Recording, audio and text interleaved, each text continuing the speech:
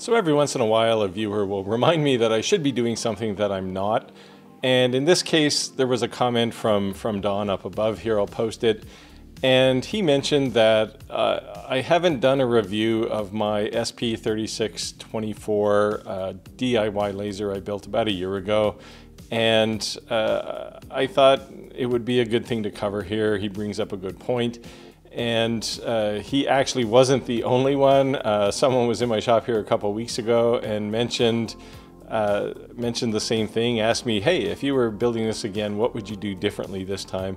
And it's a really hard question to answer, but I thought about it a bit, so I thought I'd put all of that together in a video here and tell you things I'm very happy I did as far as building this laser, and certainly things that I could certainly have done better. And with that, that's really enough context to get going here, and we'll start from there.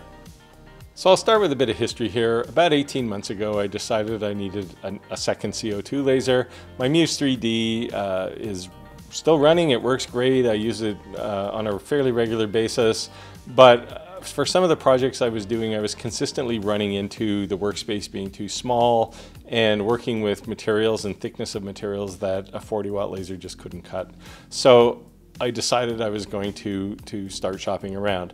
Now, I looked at all the big laser manufacturers, Boss, FSL, Aeon, you name it. I looked at all of them, and the price ranges were kind of shocking to me. They ranged anywhere from about $7,000 up to $10,000 or $11,000, much more than I wanted to spend. So what I did was I kind of knuckled down and said, I don't want to spend that kind of money, I want to spend half of that. And I started designing my own laser, and it was this, the SP3624, 36 inches wide, 24 inches deep on the workspace, and it was a 90-watt laser. So it met all of the requirements I had at the time. And a year later, I'm still using it. It hasn't failed once on me, at least not at a point where it impacted a job I was trying to get done. I've done some tweaks to it here and there to make some improvements, but all in all, it's been pretty solid. And I'm really happy I did it because I did it for about $4,000. Now, if you haven't seen the video series I did on designing and putting this together, click up in the corner here. It's a 7-part series. And if you're thinking of either maybe building that laser, the SP3624, or maybe designing your own, there's lots of kind of tips and things I ran into and why I made some of the design choices. So go watch those if you're looking to build your own laser. Now, what I wanted to do in the remainder of this video is kind of go through some of the highlights and lowlights of the SP3624 after a year of use. I made some design choices that I'm very happy with, and certainly some that I look at in retrospect and wonder why I did what I did. Not too many, but there are things where I could have easily made a much better design, and I'll kind of go over some of those as well, and just some of the things where I was disappointed in the end. And we'll start with the things that I ended up liking about this project and the laser operation itself. So on the pro side, I'm definitely happy with the workspace size, the 36-inch by 24-inch workspace. That's 900 millimeters by 600 millimeters. I definitely am very happy I made that choice. I've not ever had to cut a piece that won't fit on there. Doesn't mean I won't in the future, and I'll have to find some way to work around it. But for now, it's definitely the choice that of workspace that I needed.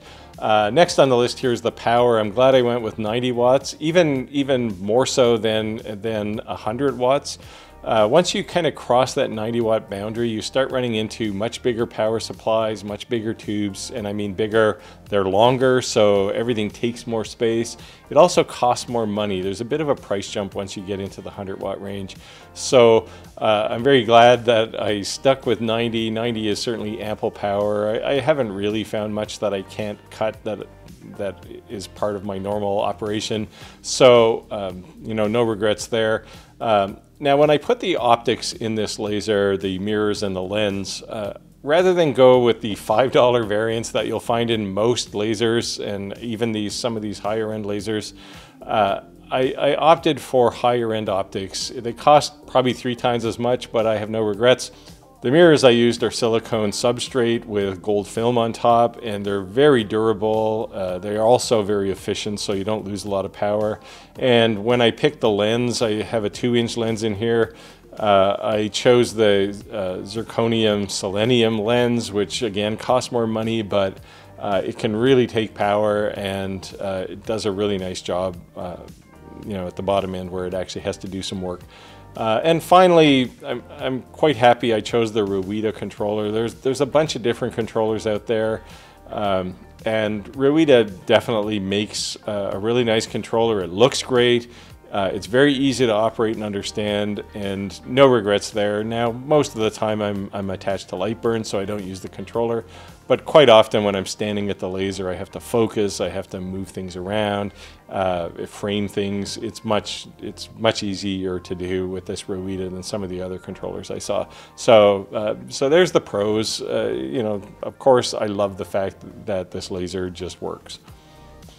All right, as much as I like this laser, there were some things in the end that I really hated, and some of them I've already fixed, but definitely some of them are still in the laser, and I live with them.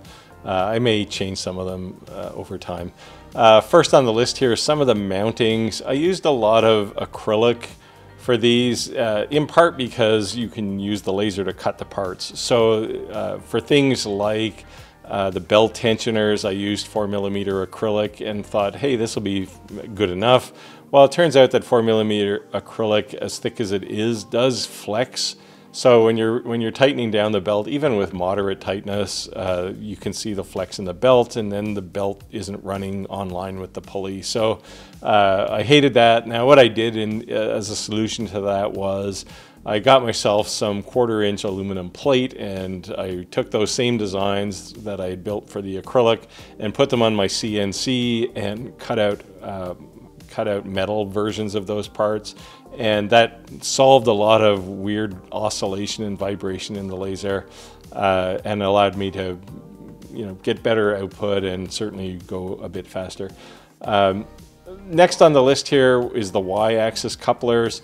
Now, the couplers I chose were sort of the standard ones from 3D printers, those kind of flexible spring couplers.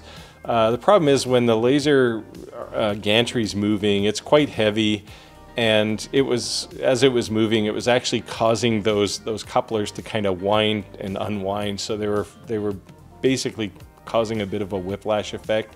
I've since replaced those with solid couplers. Now, of course, that means that the alignment of all those shafts has to be perfect, so that you don't end up with weird tension and stress on the shafts. But it was, again, it was a worthy and fairly cost-effective upgrade. I had lots of metal couplers from designing 3D printers, and I just stuck those in there to replace those 2 spring couplers. And everything now, again, it's smoother, and I can go a little faster. The big elephant, which I knew when I built the laser, the big elephant in the room was going to be the belts. I chose 6mm belts in part because they're cheaper, and you can buy lots of different parts to support those belts. Particularly the one on the gantry seems a little weak, we'll say. So it does bounce around a bit, and it causes a bit of again, whiplash as it's trying to move that big laser head back and forth. I haven't fixed that problem yet. I've just simply slowed the laser down a bit.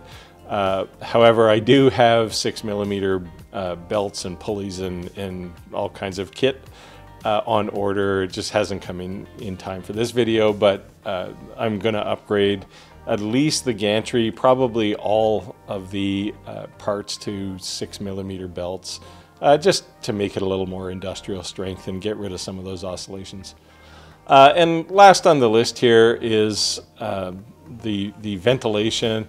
I have a stack where the fumes from the laser cutting get sucked into the back behind the workspace, and I thought it was going to be a good design. It actually works okay, but between that and the path from there to the outside, to my vent outside, there's some kind of a leak somewhere. Now, what I did in order to make the laser a little more portable if I had to move it around was I just used two 6-inch pipe flanges on either side of the cabinet, and I'm pretty sure that's where it's leaking. So what I'm going to do is just replace that whole thing with a solid 6-inch pipe, and just live with it. If I have to move the laser, I'll have to disconnect that pipe and drag it around.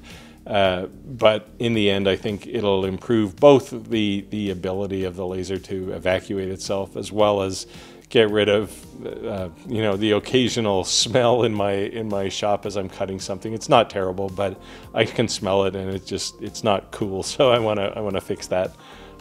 Anyway, those are the things I liked, and now the things I think I still need to work on. All right, so in quick summary here, am I happy I built this? Yes, both from a personal satisfaction perspective. It's always kind of cool when you can design something and see it come to life. But I was most happy about the price. This laser I mentioned cost me about $4,000 to build. And if I was to buy something like an FSL commercial laser to do the same job, it would have cost me about 11, almost 12,000, and I could buy 3 of these for that price. So you know, from the price perspective and size, performance, everything I'm pretty happy about. Most importantly though, if something ever goes wrong with this laser, I built it, so I know how to fix it because I assembled all the parts. So I never have to worry about you know, whether I can get somebody on a support call. At least 1 million people have mentioned to me on this channel that support from any laser company always seems to be miserable. I don't have to worry about that. So you know, so that from my perspective, where it's part of my business, I need to have a laser that runs, I can fix it myself, and I have, you know, spare parts for all of the pieces that are gonna potentially fail, the laser tube, and a few of the other kind of core parts. So with that, we can wind down. I mentioned that this whole design is available online. Go watch the series of videos I did, but you can download all the SVG files if you're working with SVG. You can also import the Fusion 360 project that I exported, and you can put that into Fusion 360 on your own machine, and you can make modifications. You can see how things go together. So it's all out there, and it's all free. I just want to make people, you know, enable people to be able to build their own things. So with that, we can wind down. As always, get out there, make your world, and maybe you want to build an SP3624 or your own laser to make that happen. So I'll see you next time.